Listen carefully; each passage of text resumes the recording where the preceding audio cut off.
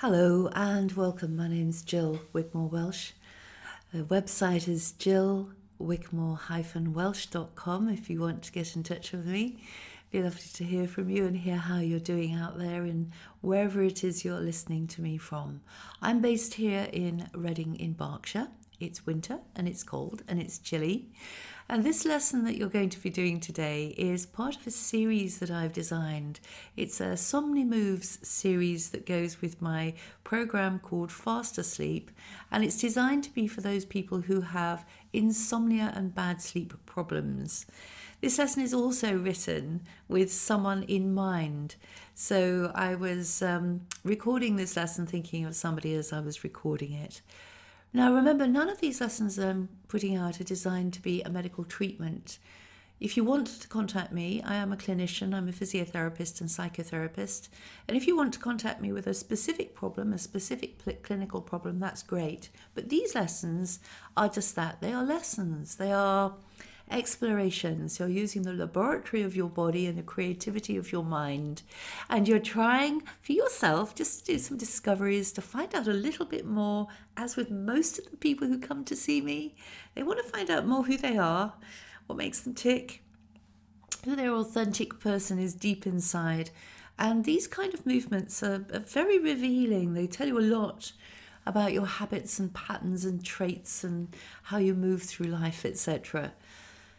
If you do have any physical problems though, remember that you should always talk to your physician before you start doing some movement work. That's just common sense, isn't it? You could do it in your imagination if you wanted to, but you could also just talk to your physician if maybe you're recovering after an accident or illness, or I don't know, you've got some kind of problems. Just check in with the doctor. Says, okay, if I do some very gentle movement work, what do you think? And if your doctor says fine, then that's great. Or ask your physical therapist or similar.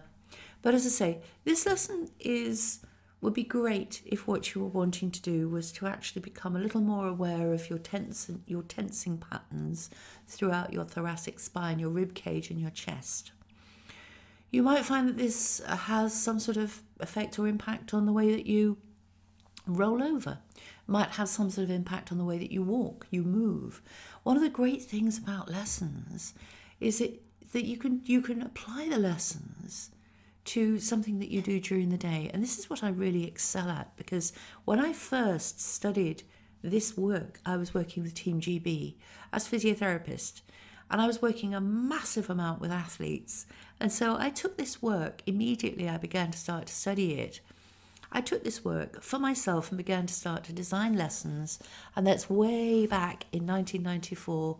And I designed lessons which would really resolve some of the problems that the people that I was working with were having. And many of those people had musculoskeletal problems. I had a very busy, thriving, overly busy, stressful practice that I was running. And I was also, as I say, working with top-level elite athletes who wanted to get that extra little bit of something out of themselves.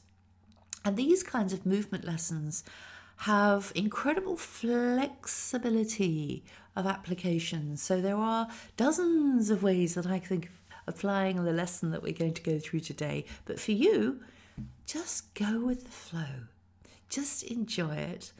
And as I say, leave a comment here below. Subscribe if you find this helpful. Subscribe, be a subscriber.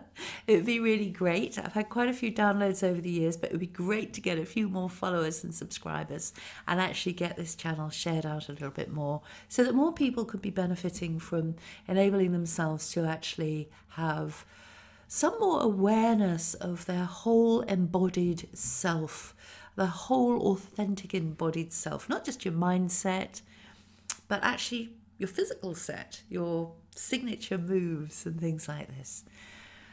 So I'm going to dive straight into the lesson in a minute. Remember to get yourself in the right frame of mind. Get all your bits and pieces, your props, your mats, your bits and pieces all around you. Remember, make sure you're not going to be lying on the floor and the door's open and the dog's going to come and jump on you, or the grandkids or the children or anything. And just take your time. Make sure you're in a really good space. The lesson's going to last about just over half an hour. You will need to lie down for the lesson, and you will need to stand up. So have some space, have some mats, have some time, get yourself ready, and as I say, enjoy.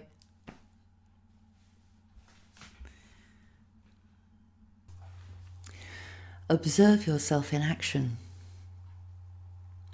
Find a place to stand, standing with your arms just hanging comfortably at your sides.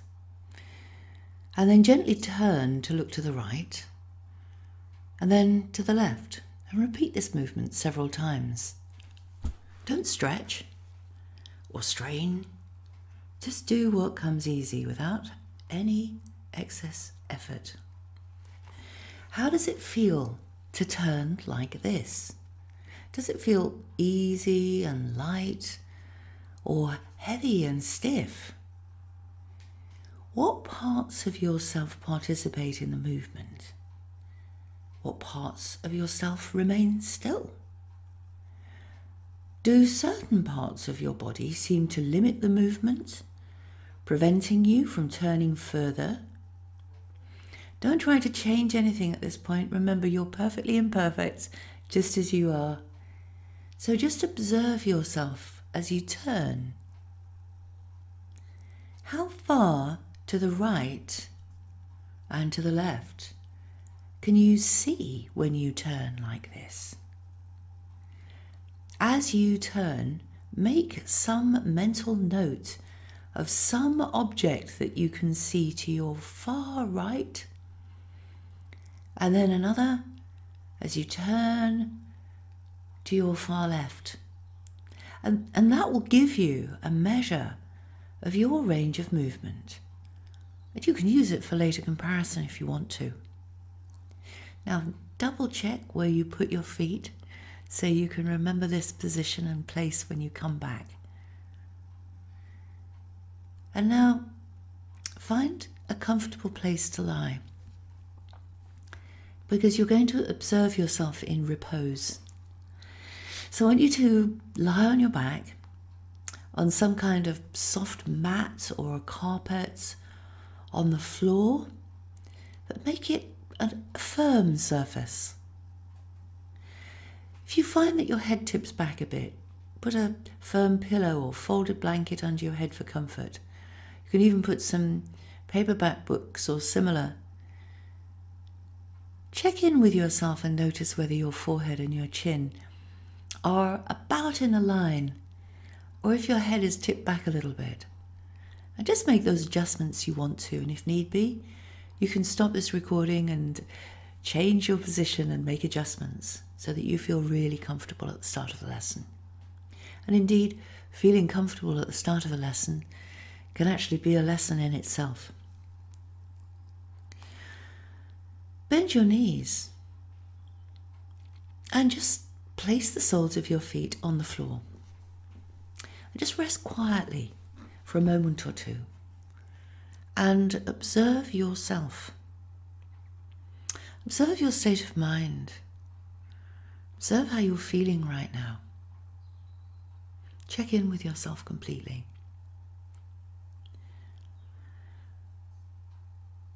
And then allow your legs to go long. And begin to notice the back surface of yourself. What parts of your body make the most distinct contact with the floor or surface beneath you? Is it some part of your foot or your leg? Is it your bottom, your buttocks, or your low back?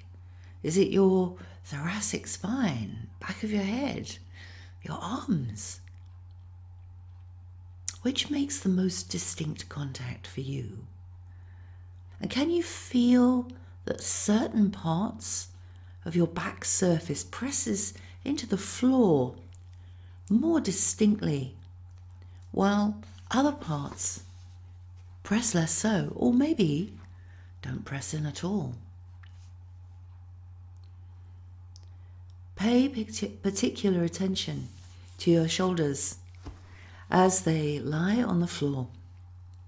First your right shoulder, and then your left shoulder. How does your right shoulder make contact with the floor? Does it make contact with the floor? Can you feel it touching the floor or not? Your shoulder blade is probably touching the floor, but what about the tip of your shoulder near the acromion, the acromioclavicular joint, is that off the floor? Or does it touch the floor at a single point, at several different points? Or does it lie flat on the floor like a dinner plate? Does the contact between your right shoulder and the floor feel snug and complete? Or does it feel awkward and uncertain? Or maybe not there at all? And then notice your left shoulder. How does your left shoulder contact the floor? At a point or points? Or does it lie snug against the floor? Avoid comparing to the other side. Just notice this side as just a separate cousin to your right arm. Part of the family, but might be very different. So just allow yourself to notice how this left shoulder is. You might begin to notice the differences between the way and your right and your left shoulder rests. Might be different, might be similar, but let's not engage in judging whether one is right and one is wrong. They might be very similar, like identical twins. Or they may be such distant cousins that they are so like chalk and cheese, very different. Now let's begin to start to float one of your shoulders. Maybe we'll start with the right one. But if for you your right one is difficult or challenging or something is happening on your right side, then you can start with the left one, or you can start with the right one in your imagination. So begin to slowly and gently lift your right shoulder a little bit off the floor. That's right, just move your shoulder very softly, as if it were floating upwards on a gentle breeze. Then gradually allow your shoulder just to sink back to the floor. Pause a few moments, allowing your shoulder to come to a rest. And then begin again, repeating several times and remembering to pause after each movement, just to give yourself the time, just to allow that movement to complete.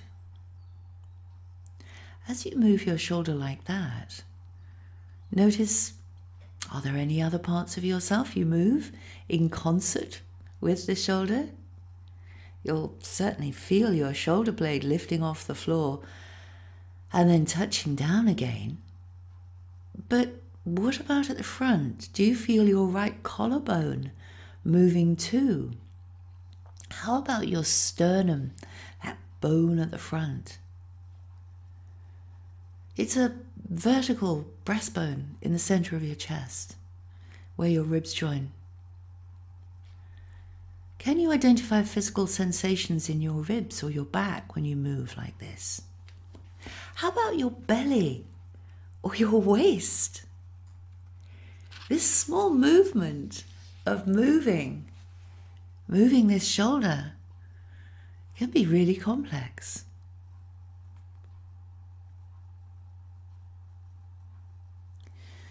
Now then, let's think of using a hand just to monitor the movement. A lot of times, feeling and sensing what's happening inside our body isn't something that we do a lot during the day. So it might not be a sense that's particularly well developed, whereas our visual sense and our touch can be more developed because we look around all the time at things happening. And we feel with our fingers. But sometimes that internal sensing isn't so powerful. So let's use a hand. So bend your left elbow so you can touch your sternum with the fingers of your left hand and continue floating your right shoulder up and down. And remember, whenever you want to have a rest, you can just take one. As you float your shoulder up and down, while putting your left hand on the front and monitoring the movement of your sternum, can you feel your sternum moving a little? Just moving a little to one side maybe, or up or down, as you float your shoulder upwards and back to the middle, as you float it downwards. If you don't notice any movement at all, then that's okay. Just notice what it is that you do. Take your time. Slow, gentle movements. Rest whenever you want to. Observe how much effort you put into doing this activity. And however much effort you're putting into it, reduce it by 50%. So that you allow yourself to really feel yourself as you move. Slow down the movement as well. By taking time to really feel, you're going to develop a whole new sense of yourself. And that will enable you to be far more creative and spontaneous in everything in life that you choose to do. The way that you move on the mat says something about the way you move through life. Now stop and rest a while and notice, how does your right shoulder make contact and connect with the floor now? Is it different from when you started? What sort of difference is there? Just observe. This is your own laboratory, so observe yourself. Now we're going to synchronize, moving your head and your shoulder. So come back to continue as before, slowly floating your right shoulder up and down onto the floor again. And then pause a little to feel the difference after each movement. Now, as you do this movement of lifting your shoulder, do you feel your head tending to roll a little bit to one side? You might experience this as a sort of gentle shifting of the point of contact between the back of your head and the support, or you might notice a slight change in direction of your gaze each time you move your shoulder. So notice what it is for you as you lift that shoulder. Do you notice if you're just idly gazing ahead of you? If you're slowly looking over a little bit more to one side? Or maybe as you lift that shoulder, you just feel that rolling. What is it for you? Do a few more movements. And each time you float your shoulder up, deliberately begin to start to roll your head very gently to the left. See if you can find the proportion of shoulder to head movement that feels just right. Imagine that your shoulder and your head move in perfect unison, as if they were linked by an invisible connecting rod. Repeat the just right movement several times, pausing to rest whenever you want, and certainly a little bit after each repetition.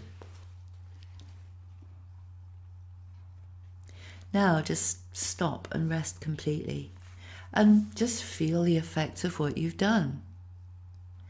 You can close your eyes if you want to, if it helps you to feel more inside your body or the contact that you're making. Or you can try with your eyes open. But notice how your right shoulder makes contact with the floor right now. Now come back to floating the shoulder. Slowly floating your right shoulder up and down a few more times. Does the movement feel a little bit different now from the way it was when you started? Is it getting lighter, easier, smoother, softer? Can you feel any pleasurable sensations as you move? If so, you're definitely on the right track. It's great to feel happy, joyful. Now stop and rest quietly and feel the effect of what you've done. Feel the difference between your right shoulder and between the right side of your back and the left side of your back and your left shoulder. Between the whole right side of your body and the left. Does one side feel longer, softer, more at ease? Does one side surrender in weight to the floor more completely?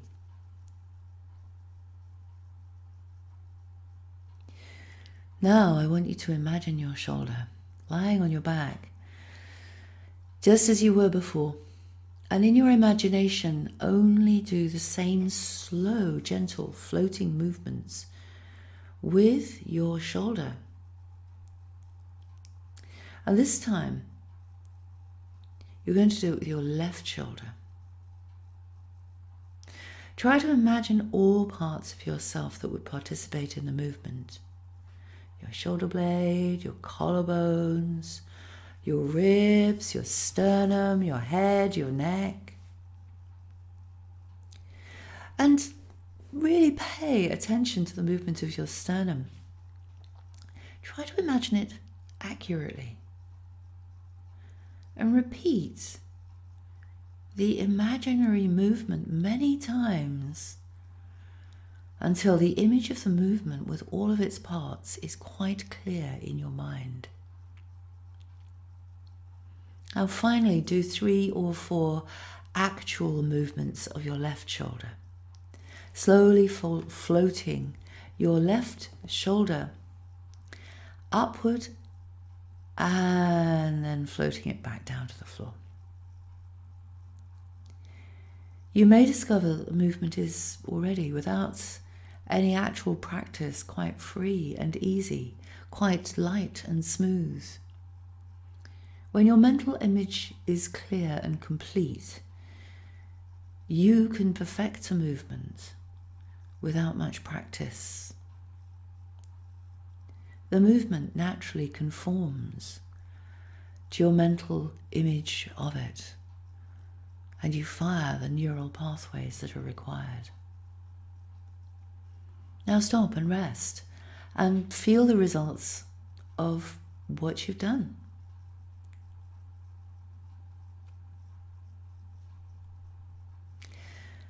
If as you're lying like this, you want to bring your legs up and bend your knees, have your feet in standing for a moment or two and just sense what it's like to do this, then you can change your position. You can stop the recording at any time. And then lengthen your legs. Now come to rock your shoulders and roll your ribs. So float your right shoulder up and down one time and then do the same with your left. So you're repeating an alternating movement. And observe what it's like to do this. Observe if your intention changes. If the speed of the movement changes. Observe what it is for you to do this alternately, and allow the alternating movements of the shoulders to generate a slow rhythmic rolling of your entire rib cage from side to side.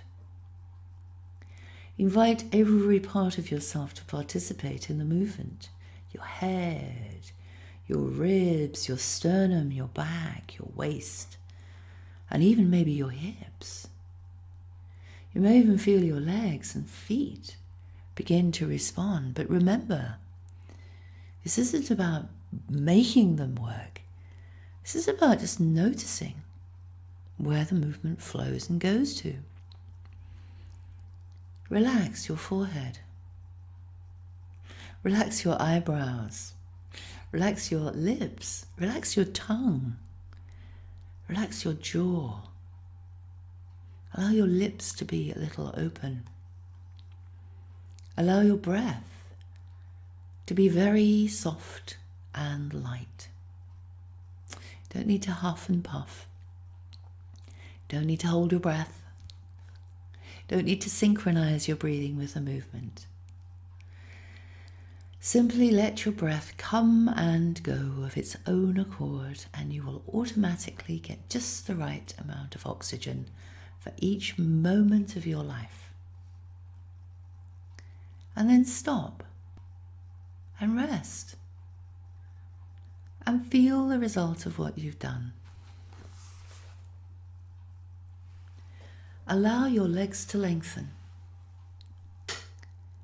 Allow them to be soft too.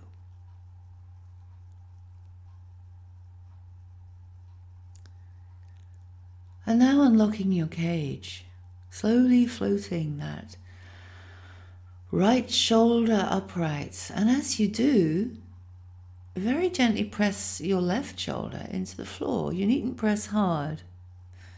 If it's not pleasant for you to press that shoulder into the floor, just push a little with your arm. And lower your right shoulder and stop pressing on the left. And then float the shoulder again. Float the right shoulder up and allow yourself to press down a little on that left shoulder. And after each moment, just do a pause. When you do this movement, you'll feel your sternum begin to move in a curious trajectory. Does it slide or twist or turn to the left? Or is it a combination of all of those things? Does the upper end of your sternum move in unison with the lower end, or are they slightly out of phase? Have you ever really observed or even imagined your chest moving like this? And take a rest.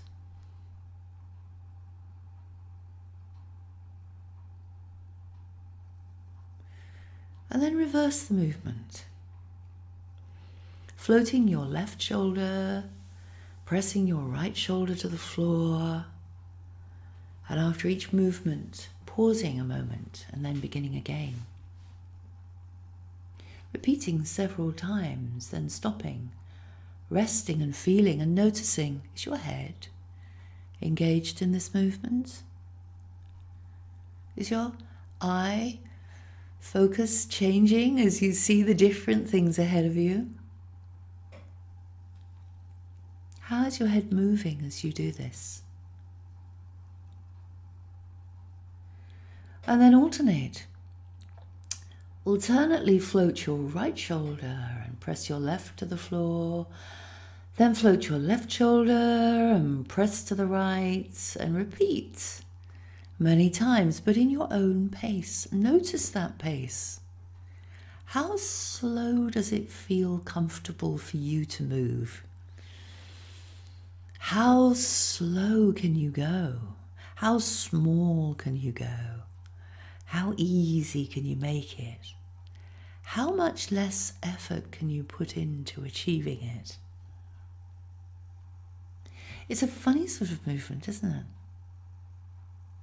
Can you feel that the formerly rigid cage of your ribs is beginning to become open, soft, even pliable? With a splendidly mobile chest like that, who knows what you might accomplish?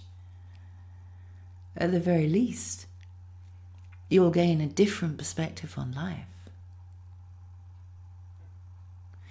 Then add to that just a dash of that boundless curiosity, ingenuity and enthusiasm of yours, and creativity, and voila, the world is your oyster. Now stop the movement and rest and feel. And notice how your left and right shoulder make contact with the floor now. How about the right and left sides of your back? Compare the right side of your body to the left side. Does one side feel longer, softer, more at ease? Does one side surrender to its weight to the floor more completely? Or do they feel more or less balanced now? Take your time.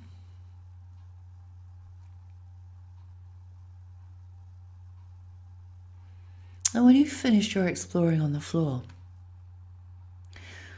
slowly roll to your side and come up into standing. Take your time. And stand in that same position that you were when you started, with your arms resting comfortably by your sides. And gently begin to start to move your right shoulder a little bit forwards and back to the starting position, much as you did when you were lying down. And repeat that several times. When you move your shoulder like this,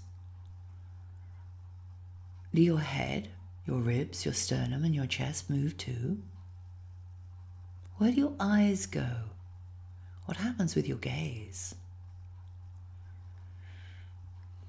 Now repeat the same thing on your left side, on the left shoulder. Try the same thing, moving your left shoulder forward, allowing your head, your ribs, your sternum and your chest to become engaged. Your left shoulder moves forward and you turn to your right. And what do you see with your eyes?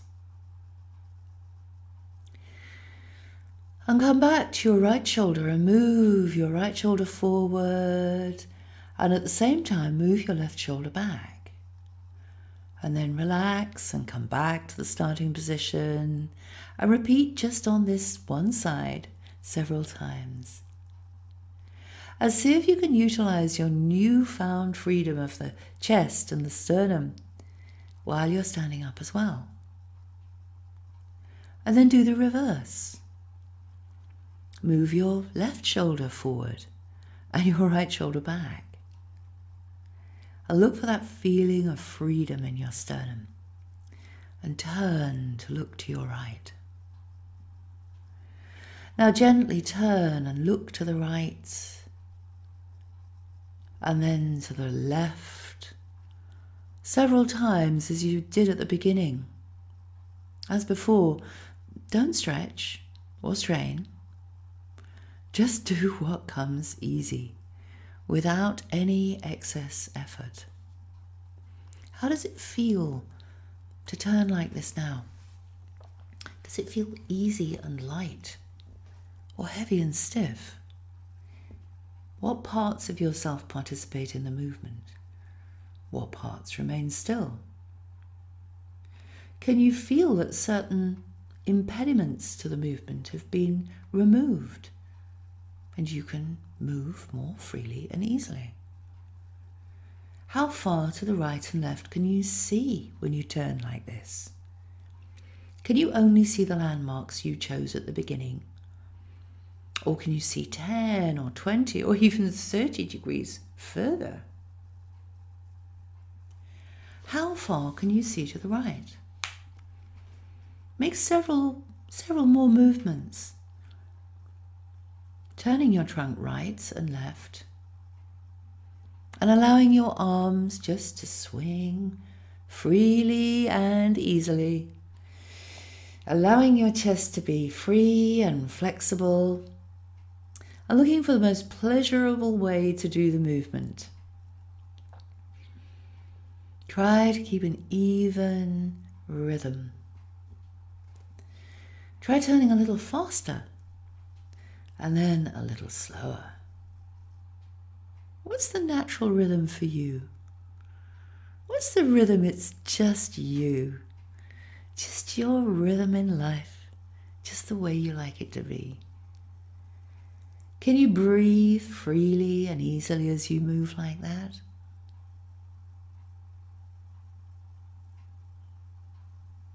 Now, take a walk. Allow your arms just to swing naturally. And notice what it feels like to take your body for a walk with your arms swinging in this way. Enjoy.